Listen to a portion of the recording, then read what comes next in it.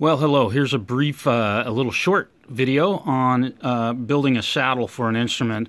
This one had been replaced. This is a Gibson J15, beautiful guitar, owned by a very good friend of mine, a guy who owns a club in the middle of nowhere and has really great artists play there. But the saddle was a little bit thin. Where's the original one? Here it is. The original one fit like this. And it wobbles around. And the one that I've built for it, out of a solid piece of cow bone, fits like this, to the point that I can pick the instrument up off of the table. Yeah, that's how a saddle should work. There you go. Have fun.